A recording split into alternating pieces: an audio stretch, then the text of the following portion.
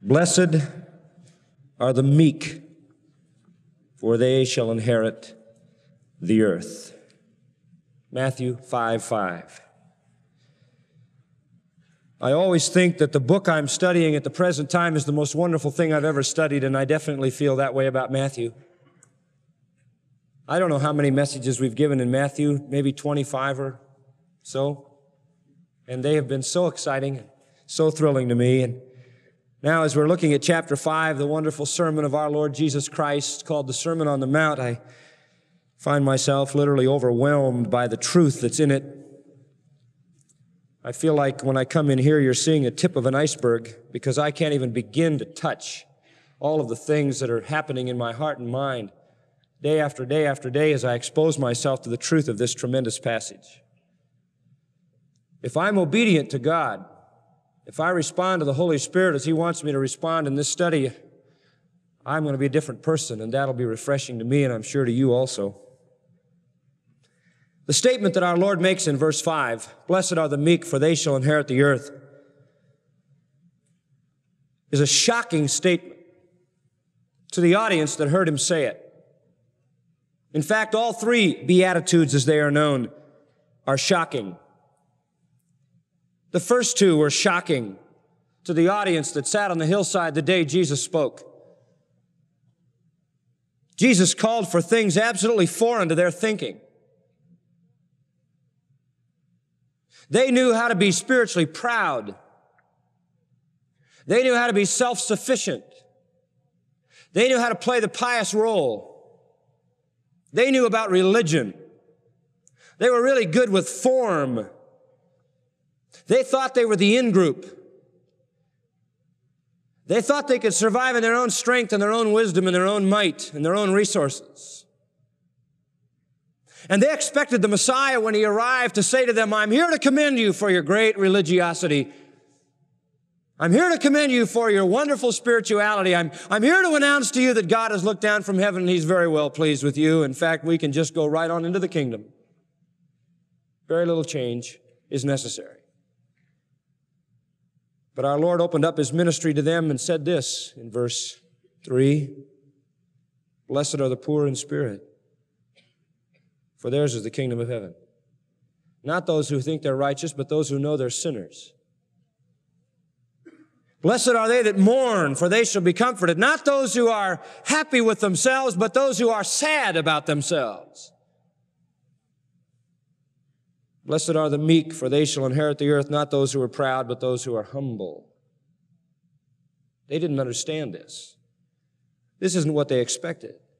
They had banked everything on their spirituality, on their pride. And Jesus undermined it all the first time He spoke. He wanted a broken spirit. He wanted a mourning heart. He wanted humility. That was necessary to enter His kingdom. No self-righteousness, no spiritual pride. And when Jesus said, "Blessed are the meek," He must, if there were any people left unshocked, this must have done it. Blessed are the meek. I mean, that would be shocking to our society, because we're not unlike they are. We think the victory and the spoils belong to the strong, see. Go get it. Grab all the gusto. Macho. What a jolt to their thinking. Let me set the scene for you. A little over a half century before Jesus was born, in 63 BC, Pompey had annexed Palestine for Rome. And thus, Jewish independence came to an end. And by the way, that independence had been gained in a bloodbath revolution called the Maccabean Revolution.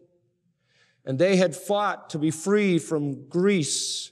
And it wasn't very long that they knew that freedom until they were under the bondage of the imperial power of Rome. From then on, From 63 BC on, the land was ruled partly through Herodian kings. The Herodians were a family. That's like a last name. They were a family of kings appointed by Caesar.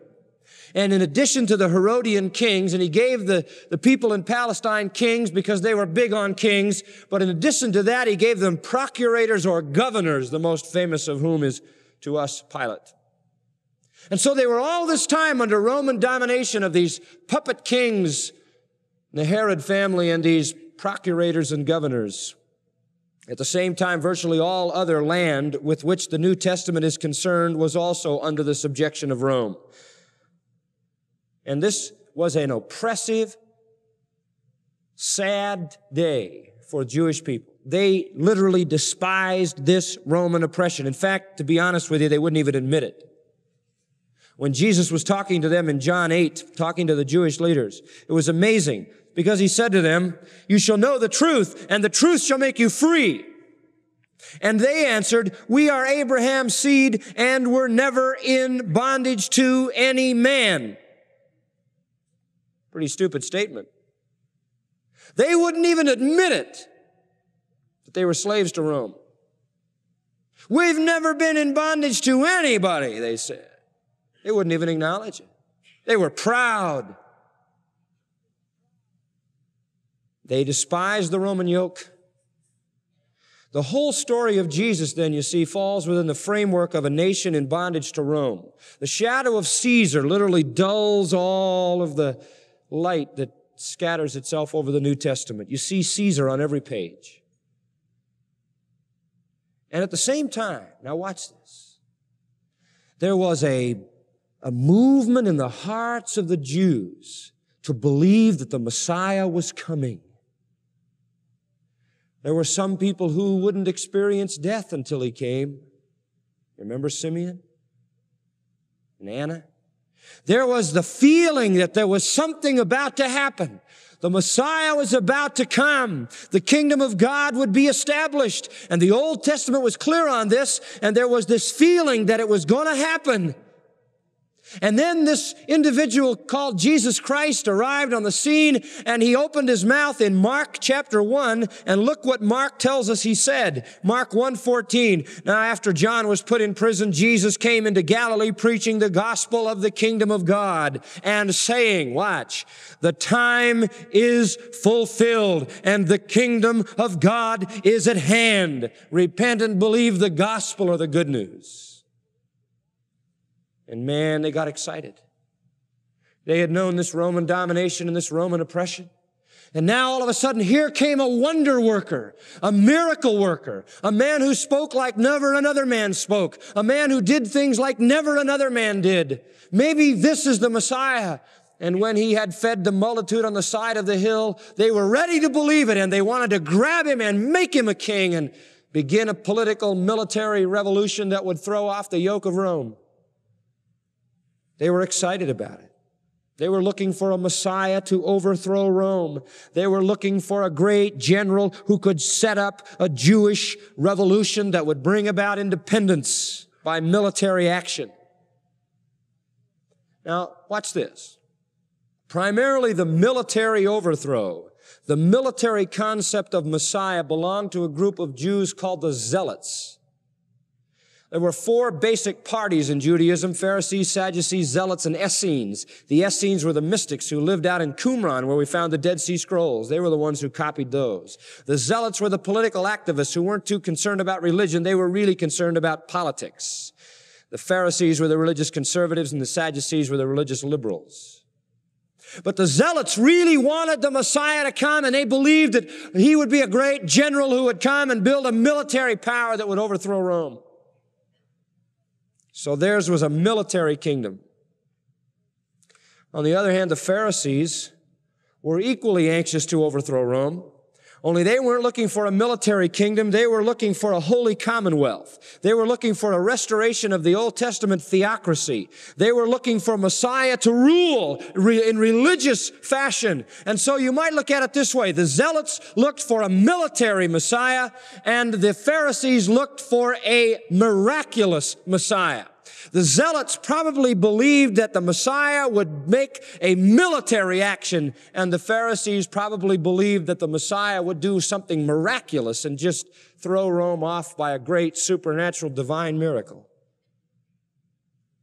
Well, both were waiting for catastrophic intervention of God and the coming of the Messiah. They knew what Daniel said in chapter 7, verses 13 and 14. They knew the Messiah would come in clouds and great glory, and they didn't know how it would happen, but they each had their own ideas.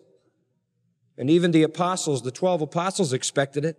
In Acts chapter 1 and verse 6, they said, Lord, wilt thou at this time restore again the kingdom to Israel? When are you going to do it? When are we going to see either the military or the miraculous? But this was not Jesus' purpose. And that's why in John chapter 18, when Jesus was talking to Pilate, and Pilate was trying to figure out what kind of a king it is that doesn't have a kingdom, what kind of a king it is that doesn't have a throne, what kind of a king it is that doesn't have a crown. And so he was talking to Jesus about whether he was a king or not. And he said to him, are you a king? And he said, my kingdom is not of this world. You don't understand what kind of king I am. It isn't my approach to function militarily. And I'm not even about to pull off a miraculous coup and overthrow Rome. That's not my purpose. He said if he wanted to, he could have called legions of angels. Legions of them. Thousands of them. And by the way, if one angel can slay 185,000 Assyrians in one shot, a legions of angels could handle anybody. So you see, the hope of the political, religious restoration was nothing but a pipe dream. Israel lay in the grip of the grim power of Rome, and Caesar wouldn't allow them any independence. And yet in their hearts, this hope burned, and it burned, and it burned that a Messiah would come. Frankly, people, the hope burned so strong in their hearts that it produced a pile of false messiahs like rash on a body. They were everywhere. False messiahs by the boatload. The zealots, in anticipation of what needed to be done, would just say, well, we can't wait for the Messiah. And along with the Sicarii, who were the assassins in their ranks, they would strike at Rome. They would assassinate some important person, or they would pull off some revolutionary act, and all that did was bring about Roman reprisals. And finally, in 70 AD, the Romans got so sick of the reactions of the zealots, they got so sick of this kind of stuff, that they sent Titus Vespasian in 70 AD and the Roman army, and they came down and they literally destroyed Jerusalem. They smashed the city. They crushed the people. They killed 1,100,000 people. But that wasn't the worst. Between the year 132 and 135 AD, it's about 60 years later, a man named Hadrian came from Rome, and he went throughout the entire land of Israel and slaughtered all the people and destroyed all the cities, and he literally wiped out the nation of Israel in terms of national existence. Now, I say all of this to give you a picture of what they wanted. They wanted somebody to overthrow Rome. The zealots believed it could be done militarily, and the Pharisees and the other religionists thought it could be done miraculously by the Messiah, but they were wrong. You see, they were wrong. Jesus didn't come with that in mind. Before there could ever be Jewish independence, there had to be Jewish salvation, and that had to come first, and they weren't about to bend at that point. So God's plan was not what they thought. And when Jesus started talking the way he did in the Sermon on the Mount, you can imagine their reaction. They expected Messiah to come in on a white charger. They expected Messiah to come riding in with one swap of his sword and all of a sudden wipe out the enemy. And here he comes and he says, happy are the poor in spirit. Happy are the mourners. Happy are the meek. And they're saying to themselves, what kind of a Messiah is this? What kind of crowd is he going to collect? Who wants a bunch of sob sisters? Bunch of meek people. They'll never handle Rome. And so he disappointed the political activists because he wouldn't pull off a revolution. And he disappointed the religionists because he only healed people. He didn't destroy Rome with cataclysmic miracles. He didn't do it. And that's why, you see, when they finally saw Jesus captured by the Romans, when they finally saw Jesus up there and they looked at him standing next to Barabbas and they saw this pathetic person whom Pilate had battered and beaten and bruised and scourged and smashed a crown of thorns on his head, and there was no beauty in him that man should desire him, and there was nothing about him that was attractive. Read Isaiah 53. There was no form or comeliness that we should desire him. And they took one look at that and they said, forget it. That's not the Messiah we want. And so they screamed, crucify him, crucify him. We'll take Barabbas. We'll take Barabbas. He's closer to a Messiah type than this guy. And they hated him for it. You know, they hated him because he disappointed them. They hated him because he didn't fulfill their expectations. And once he died, they were done with him. And that was really the final straw. When the rest of the people came around and said, well, he was the Messiah, they said, look, he died on a cross. The Old Testament says, cursed is everyone that hangs on a tree. Don't tell us our Messiah was crucified. A curse. Don't tell us the Messiah came and went and didn't overthrow Rome. Don't tell us the Messiah came and went and didn't change our circumstance in the world. That's no Messiah. And they wouldn't even believe his resurrection, though it was true. And though 500 people saw it, they wouldn't believe it. And when the apostles stood up to preach, you see, they had to preach always on the resurrection. And they had to say always, you see, Messiah had to suffer. He had to suffer. He had to die. This is what the Old Testament taught. It had to be this way. Jesus on the road to Emmaus said, if you'd have known the Scriptures, you'd have known this had to happen this way. But they were disappointed, really wretchedly disappointed with Jesus. And it all started right here. Because the first time they heard him speak, he said, the meek shall inherit the earth. What kind of a deal is that? The spoils belong to the strong, not the meek. That countered their whole philosophy of life. But he came as a servant. You see, they were ignorant of Isaiah 40 through 66. That whole section of Isaiah 40 to 66 presents the Messiah as a suffering servant. They didn't even know their Old Testament. A whole huge section. In fact, when he announced who he really was, he quoted from Isaiah 61. And you know, he identified with a pretty crummy bunch. He says, Luke 4:18, the Spirit of the Lord is upon me because he's anointed me to preach the gospel to the poor. Oh, brother. To heal the brokenhearted, to preach deliverance to the captives, to give sight to the blind, and to set at liberty them that are bruised. Now, that's a pretty sad bunch. The blind and the bruised and the poor and the maimed. And what in the world kind of bunch is that?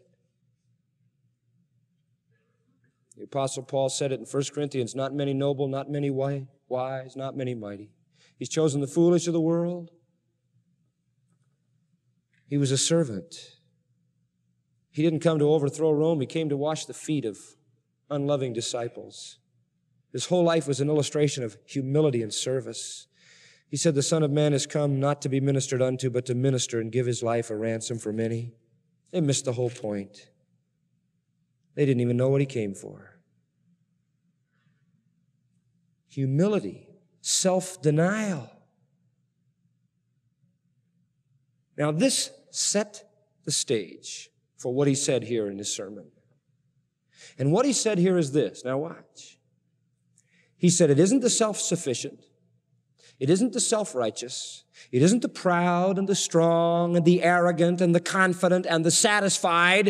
It isn't the religious who enter my kingdom. It is the broken and the mourning and the meek and the hungry and the thirsty and the merciful and the pure and the peacemakers and the persecuted and the reviled and the slandered who never retaliate. They're the citizens of my kingdom. And man, he shot them right off their pins. They couldn't believe it. This couldn't be the Messiah. The real kingdom citizens, he said, are these kind. What a revolutionary message. We forget that.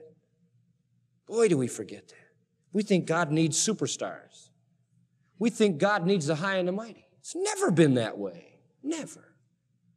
The rich and the famous. It's never been that way. Our Lord came and just hit them right where they were hurt.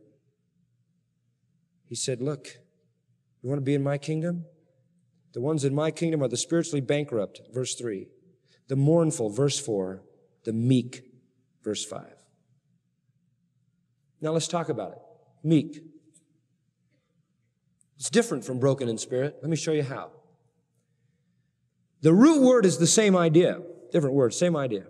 But let me show you. In fact, some places in the Bible, these two words could be used interchangeably, but there's a beautiful distinction made here. Now watch. Broken in spirit centers on my sinfulness. Okay, verse 3, broken in spirit centers on my sinfulness. Meekness centers on God's holiness. Two sides of the same thing.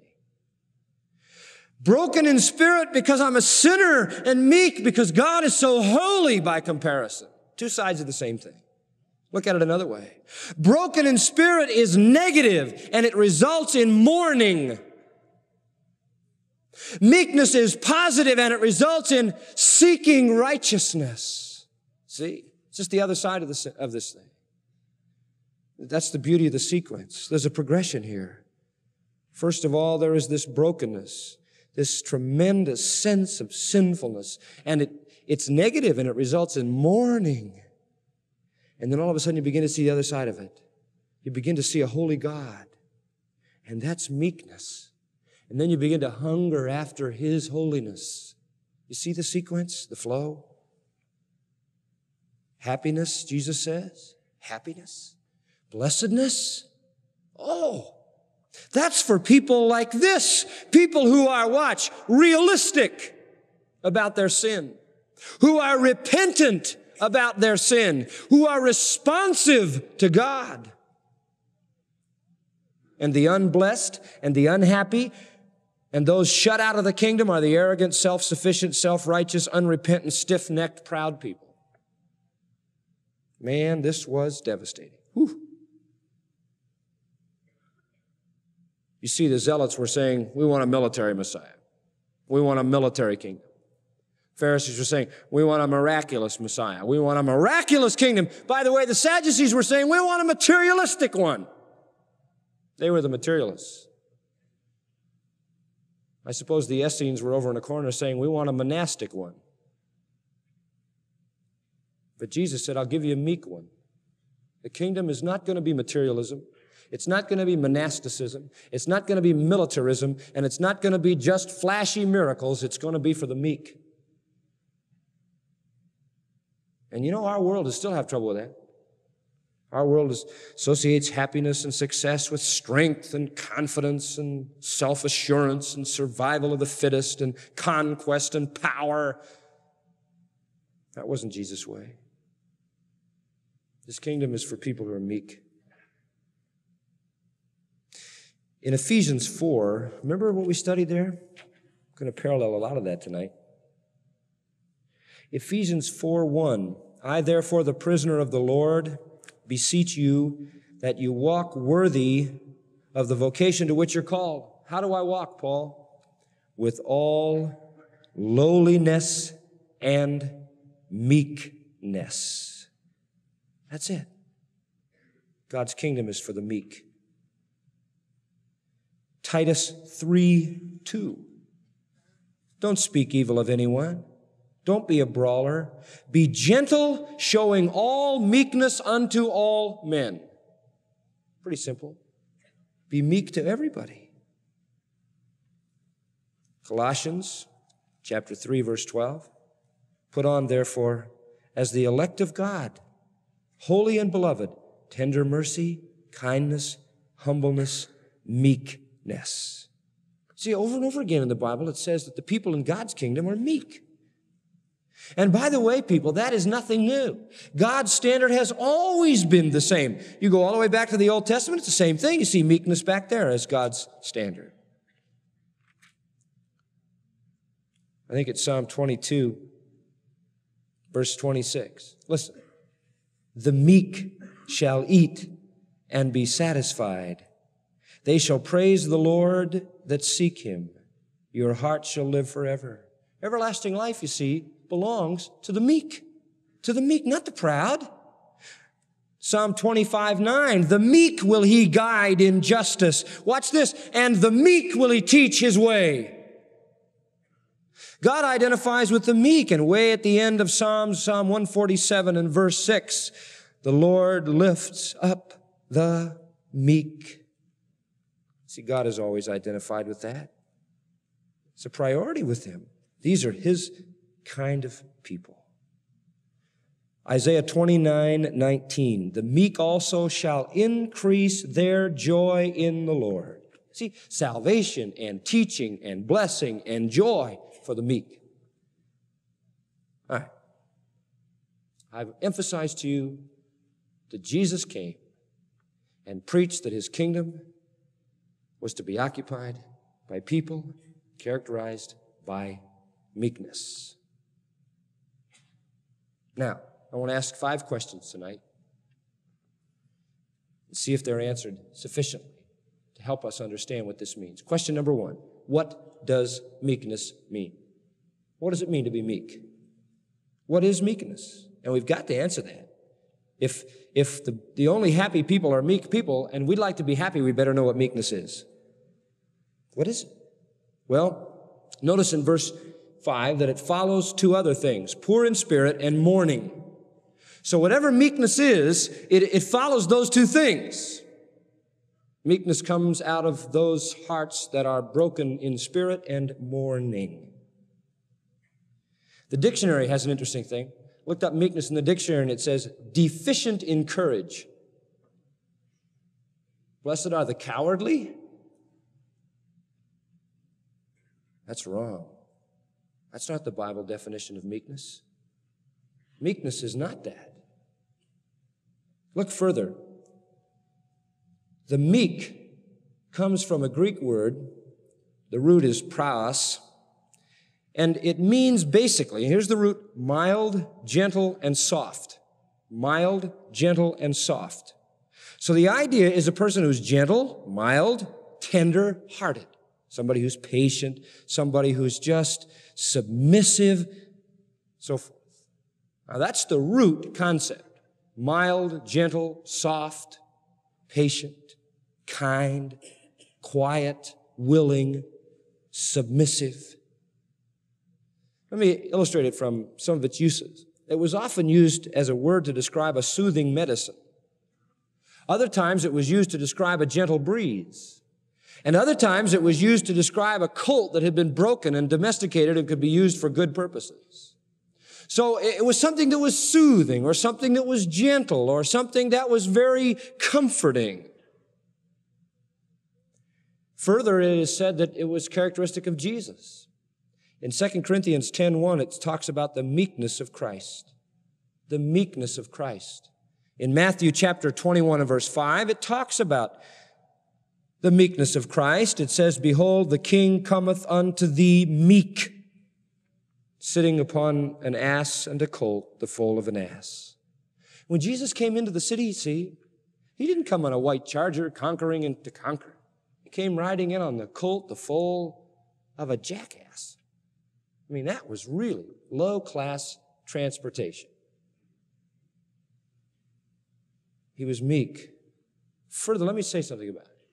It is a gentleness and a mildness and a subdued character. Watch this. It is not weakness. It is power under control. Get that definition. We shared that with you in our study of Ephesians. It is power under control. Okay? Power under control. It is a byproduct of self-emptying, of self-humiliation. It is a brokenness before God. It is the taming of the lion. Remember when I told you that? Not the killing of the lion. It's power under control. It's Ephesians 4:26. It's okay to be angry, but don't sin. In other words, let it be a righteous anger, a controlled anger for God's purposes. Don't be angry because you've been offended. Be angry because God has, see. It's anger for the right reason at the right time. Meekness doesn't mean impotence. It is power under control. And if you examine Proverbs chapter 25 and verse 28, it says, he that hath no rule over his spirit is like a city that is broken down and without walls. That's power out of control. You got power, but there's nothing to contain it, and it's like a destroyed city. On the other hand, Proverbs chapter 16 and verse 32 says, He who is slow to anger is better than the mighty, and he who rules his spirit than he who takes a city. In other words, to rule the spirit is meekness. To be out of control is the lack of meekness. It is power under control. Let's take it from the standpoint of the Greeks' use of it. I told you they used it to speak of a soothing medicine. Medicine under control is helpful. Out of control, it kills. They used it to speak about an animal that was broken and useful. An unbroken colt, an unbroken horse destroys. A broken horse is useful. They used it to speak of a gentle breeze. A gentle breeze cools and soothes. A hurricane kills. Out of control. Power under control is meekness. One writer put it beautifully. This is what he said. Meekness is a fruit of the Spirit, and it is listed in Galatians 5.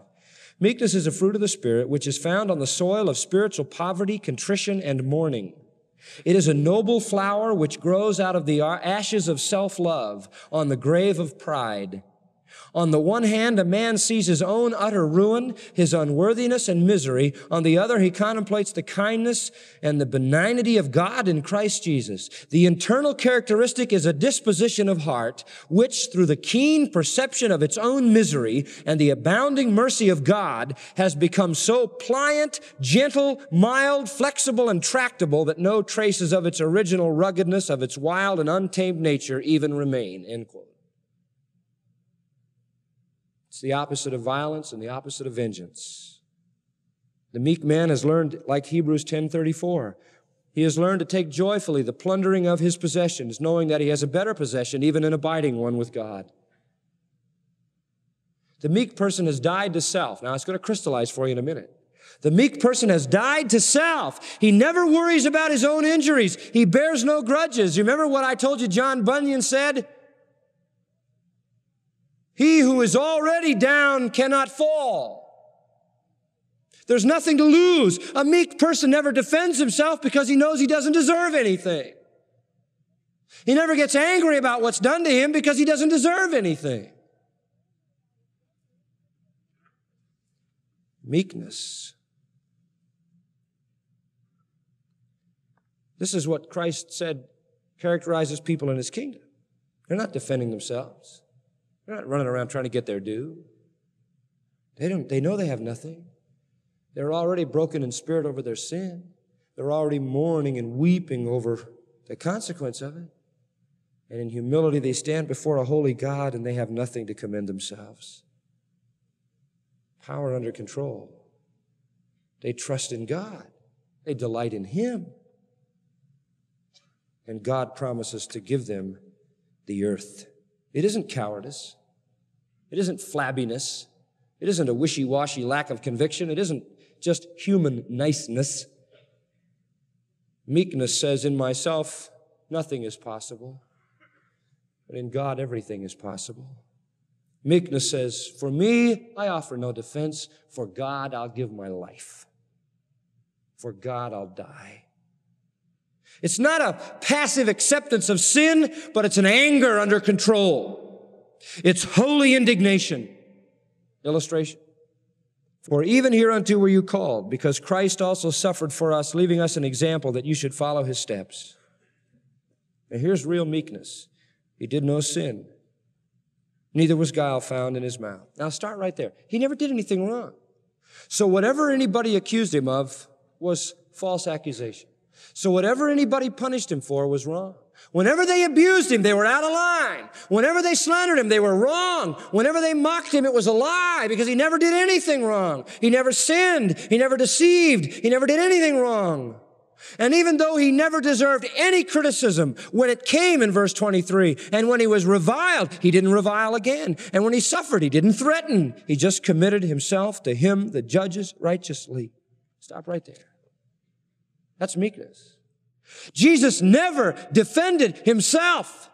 Never. But when they desecrated His Father's temple, He made a whip and started beating them, didn't He? Meekness says, I'll never defend myself, but I'll die defending God. That's meekness. I'll never defend myself. I'll die defending God. Twice Jesus cleansed the temple. He blasted the hypocrites. He condemned the false leaders of Israel. He fearlessly uttered divine judgment upon people. And yet the Bible says he was meek. Meekness is not impotence. Meekness is power used only in the defense of God, never in the defense of myself. He never used it for himself.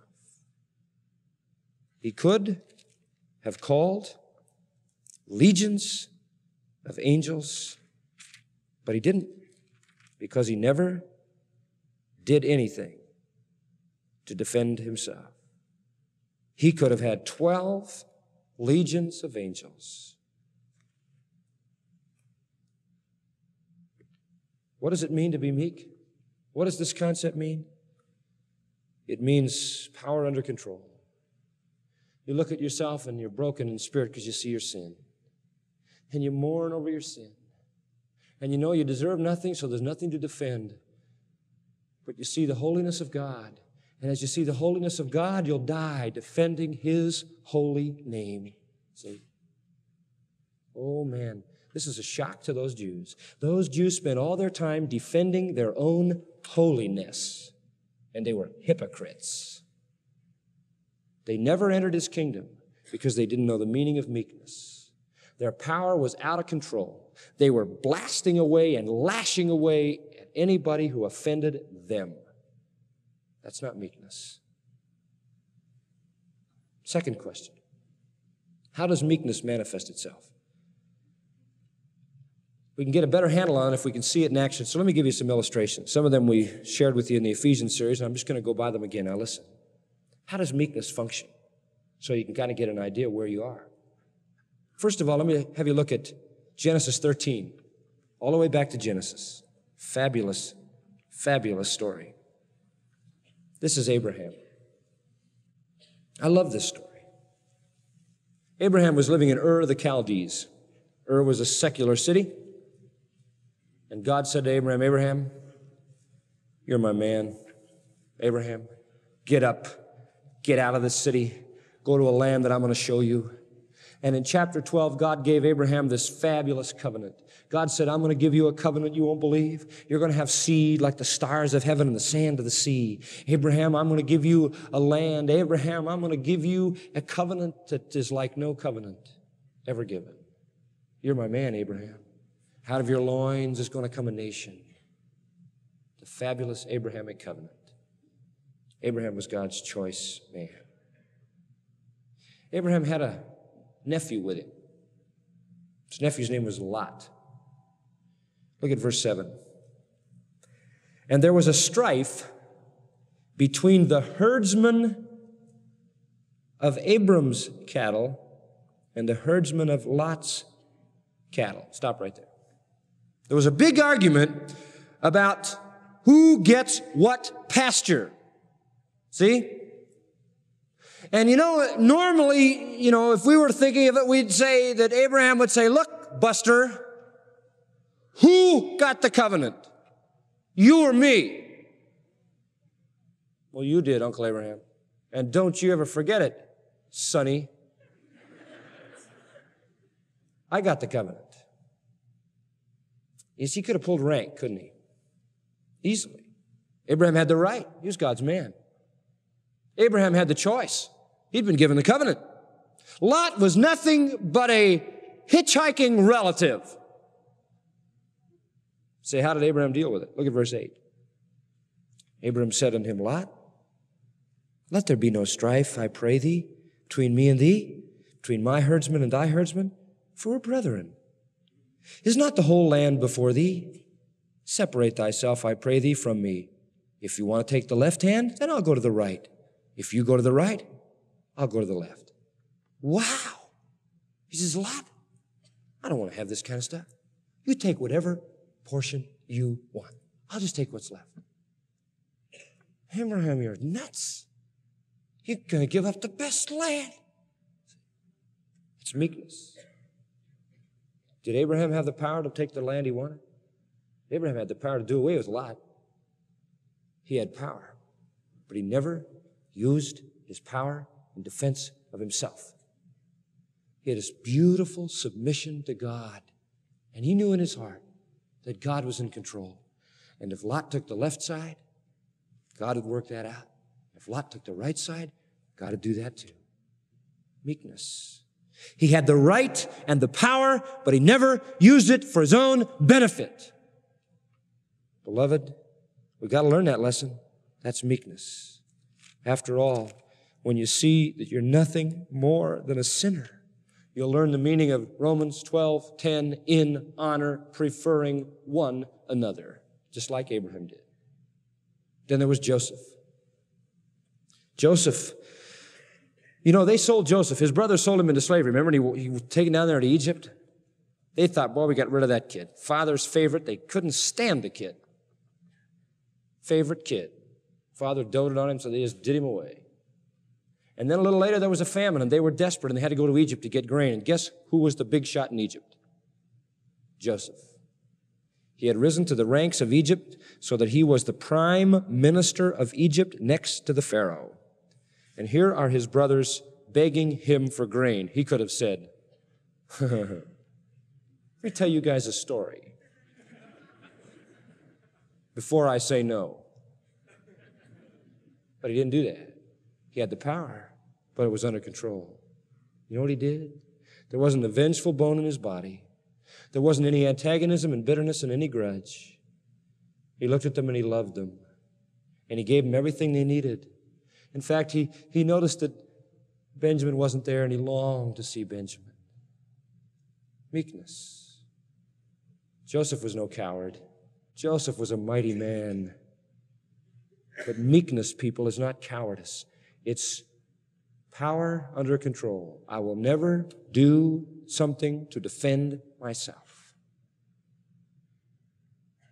I'll do anything to defend God. Then there's David. In 1 Samuel chapter 24, David found Saul. Remember, and Saul was chasing him. Saul was trying to kill him. Saul used to throw spears at him. Saul was after David. Saul knew that David was going to be the next king, and God had anointed him, and Saul hated him and despised him. And what made it worse was that Saul's own son, Jonathan, deeply loved David. Saul chased David all over the place, and old Jonathan, remember, used to shoot arrows to tell him when his father was coming. And finally, David, all of a sudden, finds Saul. Now's David's opportunity. Just take a knife, plunge it in, and it's over. With one stroke of the blade, he could have ended the revolution that was going on between he and Saul. He could have taken his throne. And you know what David's men said to him? Do it, David, do it. Get him. I mean, he's here, man. This is your time. Woohoo, see. Do it. Don't mess around, David. You let him go. You want to get it. So you know what David did? He got his knife, and he went over there, and he raised his knife, and he cut off a corner of his robe. Took it. Just so Saul would know he was there but didn't kill him. You see, David wouldn't use his power. He had it. He had the right. He was the anointed king. But he didn't do it. He would never act in behalf of himself, but he would act in behalf of God. In 2 Samuel 16, David and his son Absalom are in conflict. And Absalom's going to pull a revolution, a coup, and he chases David out of the city.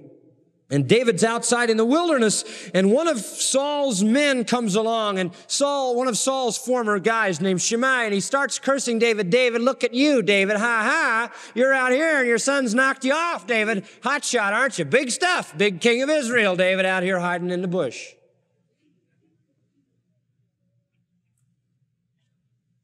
And Abishai, David's nephew, said to David, David, let me go over there and I'll cut his head off. Who does he think he is, cursing the king? 1 Samuel 16:9, he says, let me go and take his head off. David looked at Abishai and said, no, let him alone. Let him alone.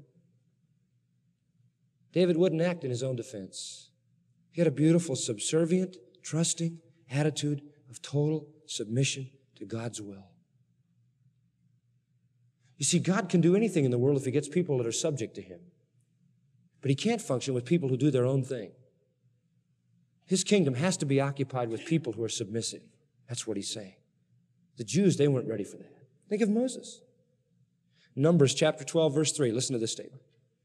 The man Moses, get this line, the man Moses was very meek above all the men who were on the face of the earth. End quote. Numbers 12:3 says Moses was the meekest man on the face of the earth. You say, me? He was meek? Woo, but he was a pretty strong man.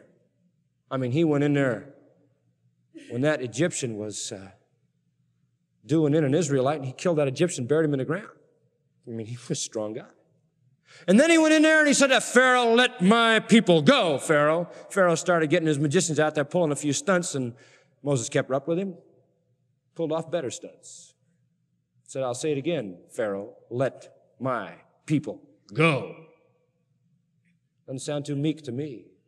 Came down out of the Mount Sinai, saw Aaron, his brother, leading the people in the worship of the golden calf in a big orgy, and he was so furious he smashed the tables of stone, and he decided he ought to wipe them all out. Doesn't sound too meek to me. Yeah, but you see, if you think that, you don't know what meekness is. We see him in Exodus chapter 32. In verse 19 and 20, and boy, he's furious. Moses is hopping mad. 32:19, it came to pass as he came near the camp, he saw the calf and the dancing, and Moses' anger burned. And he cast the tables out of his hands, and he broke them beneath the mount, and he took the calf which they had made, and he burned it in the fire, and he ground it to powder, and he scattered it on the water, and made the children of Israel drink it. Man, he was mad. What are you so mad about, Moses? I'm mad about what you did to God.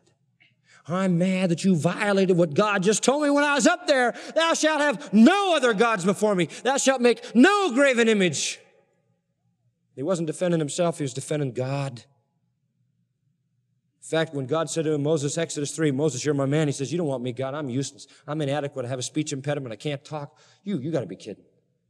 You want me to go lead the whole children of Israel out of Egypt, just me alone? Listen, I killed one Egyptian, and it's cost me 40 years in the wilderness. Well, how am I going to get 2 million Jews out of that country without a lot of trouble? I can't do it. I'm inadequate. You see, he had no confidence in himself. He couldn't defend himself before God, but he would defend God before anybody. That's meekness. Paul had the same thing. Paul says in Philippians 3:3, I can't trust the flesh. Philippians 4:13, but I can do all things through Christ who strengthens me. Let me show you a contrast. 2 Chronicles chapter 26. 2 Chronicles chapter 26. This is a fantastic story. King Uzziah. Remember, Isaiah said that. In the year King Uzziah died, I saw the Lord. Oh, Isaiah, he mourned when King Uzziah died because it was a kind of a sad ending. But Uzziah really had, boy, he was really some kind of general.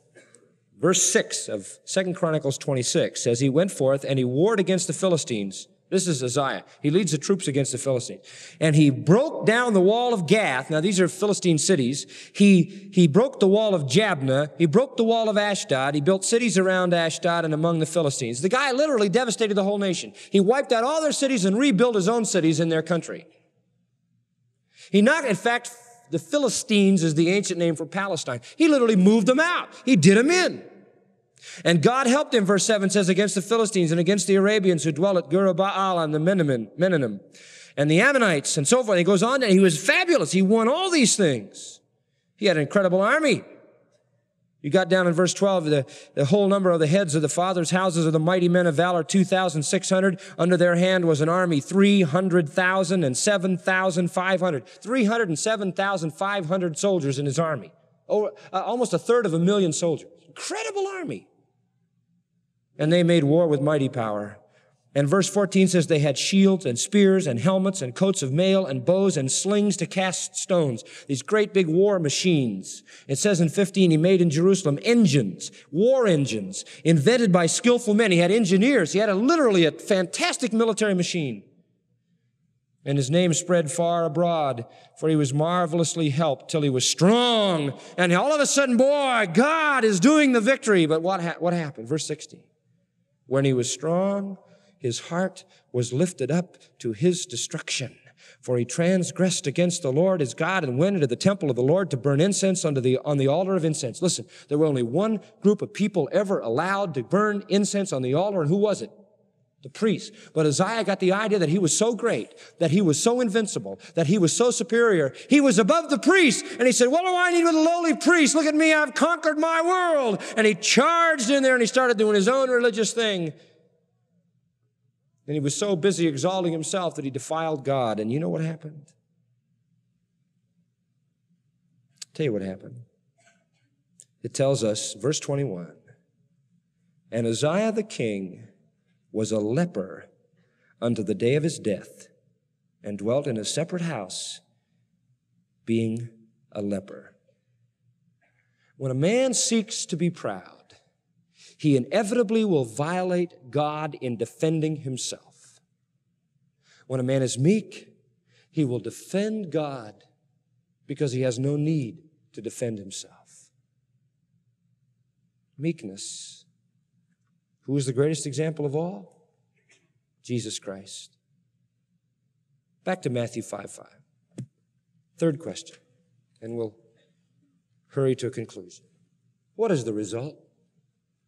What is the result of meekness? Well, first of all, it says, blessed are the meek. You want to be happy? That's what it means. And I don't mean happiness in the sense of the flippant world, circumstantial kind of happiness. I mean blessedness, happiness in God's terminology, an abiding true joy. And what he's saying are happy are the meek. Happy. Second thing that results, this is great. They shall inherit the earth. And you know, you can talk all over the place. I mean, we could spend hours just talking about what that phrase means. They shall inherit the earth. See, originally God had promised to Israel the land. But even further than that, God had promised to man the earth, right? Didn't he give him dominion over the earth? Fish of the sea, the fowl of the air, the animals. You see, God gave man dominion over the whole earth. And what he's saying is that when you become a believer and you are meek, you enter the kingdom, you come into that original inheritance. It's paradise regained. And beloved, ultimately, will we not gain the earth? Ultimately, will we not reign on the whole earth with Lord Jesus Christ in the great coming kingdom? Yes. And what he's saying here is this: the people in the kingdom shall inherit the earth, and the only ones who enter my kingdom are the meek, not the proud. The ones that are broken over their sin, not the ones who think they have no sin. The ones who are mourning over the fact that they're lost, not the ones who are laughing about the fact that they're supposedly all right. See, back in Isaiah, way back before that in Genesis, God promised them the land. And they never really got it all. They never got the earth. It was always a partial possession. And even today, it's a partial possession. They don't have all the land. Why, do you realize that the original promise of the land to Abraham extends all the way to the Euphrates River? They're nowhere near that. They can hardly get across the Jordan to the east bank. They don't have that. There's a sense in which that is an unfulfilled promise. Isaiah chapter 57 and Isaiah chapter 60 says that there's going to come a day when the Messiah comes and he's going to give them all that land and the whole earth too. But you know what those Jews thought? Boy, the millennial kingdom belongs to the strong, the proud, the defiant, those who won't take this oppression. Jesus said, no. No, you see, the earth will belong to the meek. When you say, how are the meek ever going to get the earth? How are they going to pull it off? Well, see, the point is the meek just go into Christ's kingdom and he does it. I want to add this, that the emphatic pronoun is here again as it is in the others, and this is most helpful. It says in the Greek, blessed are the meek. Now watch this. For they only shall inherit the earth. Proud people aren't going to do it. You see remember what Jesus said? Except a man become as a little what? Child, he can't enter the kingdom. Unless you humble yourself and become as a little child, you can't enter the kingdom. Proud people don't come to the kingdom. If you got pride, good possibility you're not in the kingdom. If that dominates your life. The word inherit, beautiful word, kleronameo. It means to receive an allotted portion. God promised it. God laid it out. In Psalm 37, by the way, this beatitude is almost a direct quote of Psalm 37:11. And in Psalm 37, you see there was a very definite promise of the land, and the righteous among the Jews were saying, well, why do all the evil people prosper? And why do all these other people prosper? And why are we getting the dirty end of everything? And you remember how the psalmist said it? Don't you worry about that. You just commit your way into the Lord, trust also in Him, delight in Him, and He'll give you the desires of your heart. Rest in Him. Remember that great passage, Psalm 37? You just keep your perspective toward the Lord. Don't you worry about what's going on around you. Don't you worry about how the wicked apparently prosper. You just trust and commit and delight and rest in the Lord, and the day is going to come when the Lord is going to give you the kingdom. You just hang in there. And the day is going to come, Psalm 37 says, when God is going to come in judgment against the evil. So don't you try to determine those things on your own. The Lord shall laugh, it says in Psalm 37:13, for He sees His day coming. And it may look like it's reversed now, but He says those people, those evildoers will be cut down like the grass, and they'll wither like the green herb. But you just trust in the Lord and delight in the Lord and commit your way unto the Lord and rest in the Lord. And then I love this, for evildoers shall be cut off, but those who wait upon the Lord shall inherit the earth. Don't worry. This world may belong to the wicked and the evil today, but someday it'll belong to us. Someday it'll belong to us. You say, John, is this just future? Well, in a sense, it's a future. It's a future tense verb. I think to Israel, when this was originally given in Psalm 37, he was talking about a future earth. And I think to us who are Christians, we get in on the kingdom, don't we? We're going to be there. Oh, yeah. We're going to be a part of that kingdom. We're going to reign with Jesus Christ. In 1 Corinthians 3, verse 21, it says, therefore let no man glory in men, for all things are yours. I love this. Whether Paul or Apollos or Cephas or the world or life or death or things present or things to come, all are yours, and you are Christ, and Christ is God's. It's all yours. The kingdom is yours, future and present. Over in chapter 6, he says, you are going to judge the world. In the kingdom, you're literally going to judge the world. You're going to judge angels. There's coming a day when the Christian will partake with Israel in the kingdom, and that is future, but there's a present tense right here. All things are ours right now. You know, it's kind of like the kingdom is already ours. It's just in escrow. We haven't really possessed it yet, but it's ours. And I'm just waiting for the day when it fully becomes mine. Psalm 149 says, for the Lord taketh pleasure in His people. He will beautify the meek with salvation. What does that mean? One day, He'll execute vengeance on the nations. He'll bind their kings with chains and their nobles with fetters. What does He mean? One of these days, He's going to gather up the wicked, take it all away from them, and give it to us. The new heaven and the new earth. But can I add a footnote? The meek inherit the earth is a future, but I think it has a present. I don't know about you, but the fact that I know one day I'll possess the earth gives me a sense of possession right now. Is that true? You remember the wonderful hymn, heaven above is softer blue, earth around is sweeter green. Something lives in every hue Christless eyes have never seen. Birds with gladder songs o'erflow, flowers with deeper beauty shine, since I know, as now I know, I am His, and what? He is mine. The world as I know it now, the world as I see it now comes alive with meaning because it's mine in escrow. Waiting for the kingdom. George MacDonald wrote some beautiful thoughts. This is what he said. We cannot see the world as God means it in the future, save as our souls are characterized by meekness. In meekness only are we its inheritors. Meekness alone makes the spiritual retina pure to receive God's things as they are, mingling with them neither imperfection nor impurity.